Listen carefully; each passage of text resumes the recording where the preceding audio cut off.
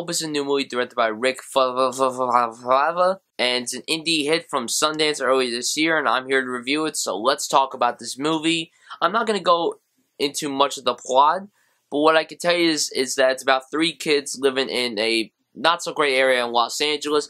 They love 90s hip-hop culture, and they're basically geeks. They really are geeky. They have their own rock band, and they dress like they're in the 90s. So what happens is, one night they get invited to a party, and shit goes down. I'm not going to say what happens. The stuff that goes on in this movie ain't dope at all. But the movie itself is pretty dope. This movie is great. It's one of the best movies I've seen all year. If this isn't in my top 10, I guarantee you guys that it will be in my honorable mentions when the year ends. Guys, 2 great movies in one weekend? You got 2 great movies to go see this weekend. Inside Out and this? If you have no interest in going to see Inside Out, please go see this. I didn't really watch much footage. Like, I didn't really watch any trailers or commercials. Like, I got an idea of what the movie was. I just didn't know the basic plot. I kind of knew who was in it, but I didn't, know, oh yeah, I know when this movie takes place. I thought this movie took place in the 90s. Or late 80s. But it turns out it takes place in present day. Like, I didn't even know that. It's filmed to look like something that takes place in the 90s. Like, it's filmed like a 90s movie.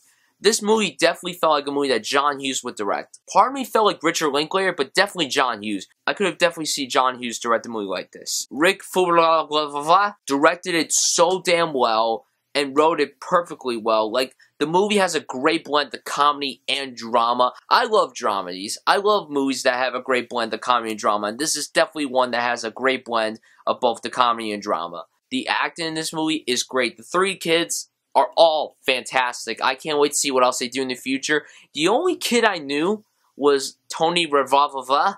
I'm not sure if that's how you pronounce his name. The only reason why I know him, and I think a lot of people know him, is because he played Zero in the Grand Budapest Hotel. Great performance, and I was very excited to see him in another movie because I thought he was great in the Grand Budapest Hotel. He worked so damn well with Ray Fiennes. So it's cool seeing him in something else that isn't a Wes Anderson movie. And the other 2 kids, like the main guy, I don't know how to pronounce his name. He retweeted a tweet I wrote on Twitter, by the way. I'll put the link of the tweet down in the description below. He was great in the movie. He was really good. And then the girl that's part of the main group, she was really good too. Zoe Kravitz is so damn attractive in this movie. Holy shit. I mean, wow.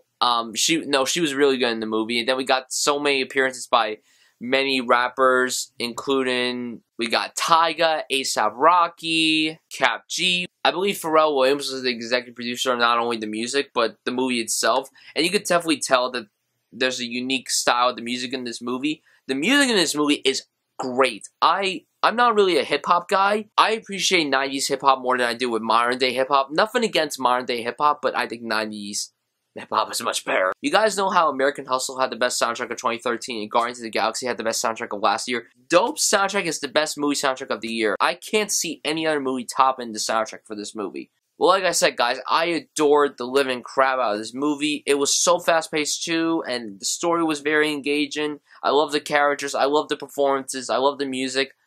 I loved so much about this movie. I can't give it an A+, but I can tell you guys that I'm going to give Dope an A because it is a great movie. It's one of the best films of the year. I highly recommend you guys go check this out.